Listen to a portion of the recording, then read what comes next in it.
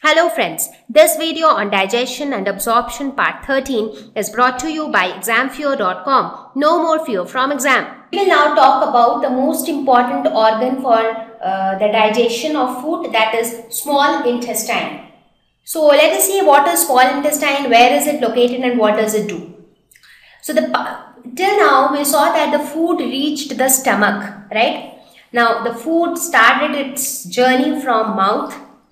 In the oral cavity, little bit of digestion happened with salivary amylase. Then it went down through the esophagus, it went to the stomach. In stomach, partial digestion took place and as a result, a partially digested chyme was formed. Now this chyme then passes on from stomach to the small intestine through the pyloric sphincter. You remember the valve which is present between stomach and small intestine.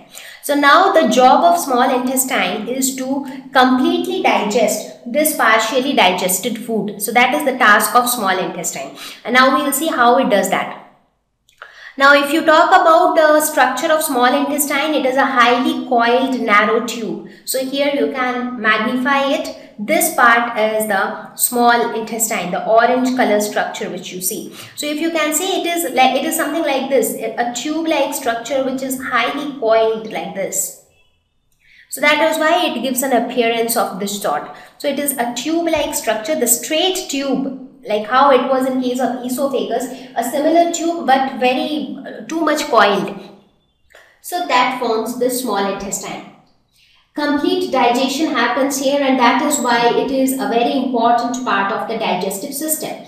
And not only digestion but also absorption of nutrients take place here. So you see, it is like a two-in-one organ. So first it will completely digest the food. So once the food is completely digested, so it will get converted into the simplest form, and those simplest form are absorbable by the body. So the absorption of nutrients from the food will also take place in the small intestine.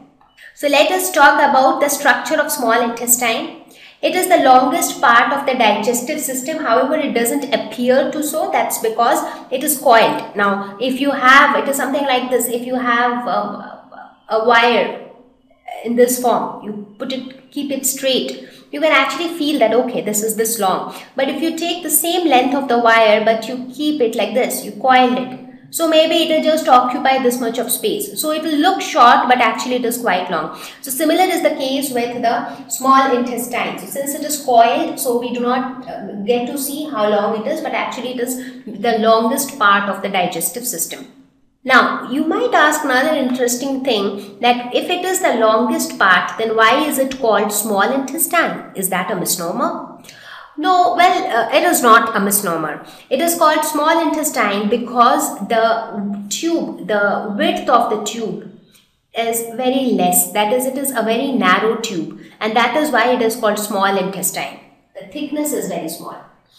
Small intestine is divided into three parts, that is duodenum, jejunum and ileum. So these are the three parts of the small intestine. So let us quickly see each of these. Duodenum is a U-shaped structure. So this portion is duodenum. So that is the first part of the small intestine. So the food from the stomach reaches the duodenum part of small intestine. And if you look at the structure here, it is a U-shaped structure. So this is the shortest region of the small intestine, somewhere around maybe some 10 inches in length. So that's all is the length of duodenum. Hepatopancreatic duct opens here. You remember I was talking about the liver and the pancreas. So all the bile from the liver, gallbladder and all the pancreatic juice from the pancreas, they all come through their respective ducts, and their ducts combine to form the hepatopancreatic duct. As you can see here, this is the bile duct, common bile duct, and this is the hepatopancreatic duct, and all of them join together and they open in the duodenum. So they give their secretion to the duodenum. Jejunum is the long coiled middle portion. So this portion is jejunum, the middle portion of the intestine. and it is the primary site of absorption. Now, since duodenum is the place where all the enzymes reach, as well as the food reach. So the food meets enzymes at duodenum. How enzymes? Because the hepatopancreatic duct opens here. So therefore the digestive activity or the digestion part is done in the duodenum section, whereas in the jejunum absorption takes place. Now, this jejunum is quite long and it is about 3 feet in length. So just compare it, it was only 10 inches and this is 3 feet.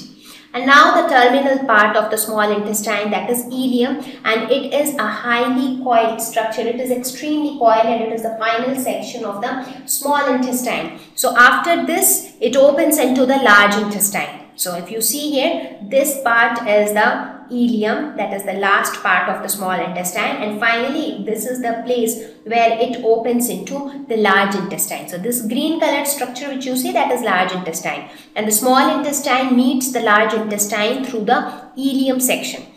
So these are the 3 parts of the small intestine. Now what happens? Okay, digestion happens in duodenum, absorption happens in jejunum. So what happens in ileum? Now the absorption which happens in jejunum is not complete. Partial absorption takes place in jejunum, and in ileum the leftover absorption gets completed. So complete absorption takes place in ileum.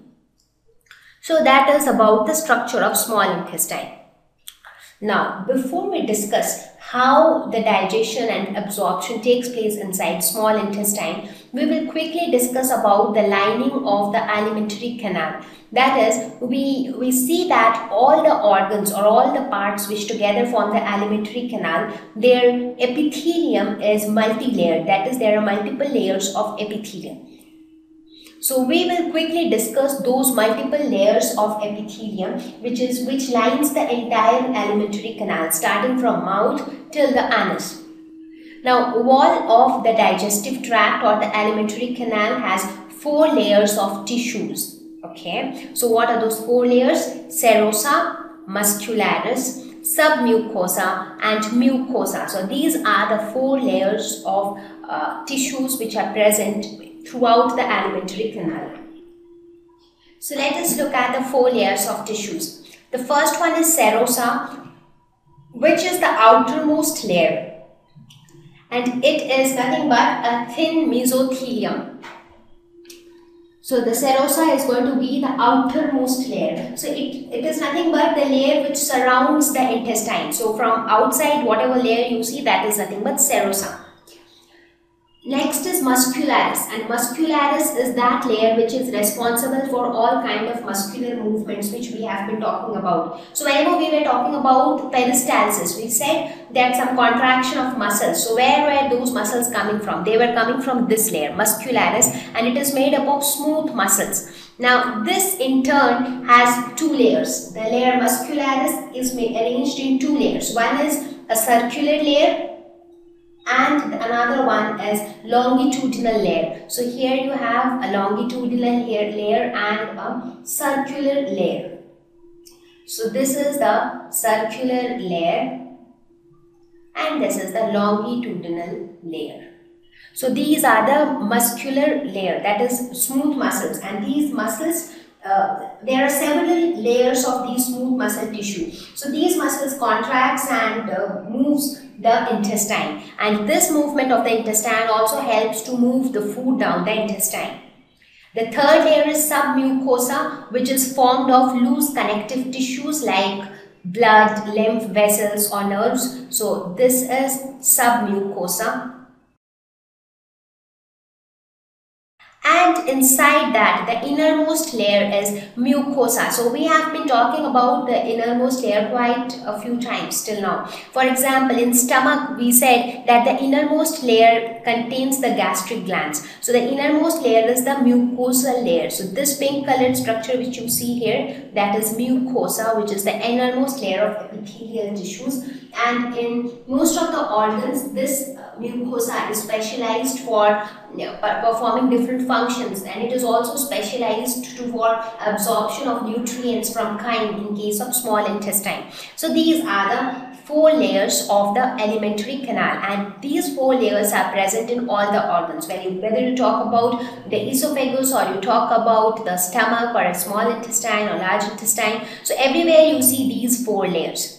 Now, why I discussed this is when we will be talking about the absorption or by small intestine, then we will talk about all these layers. So that time it will be easy for you.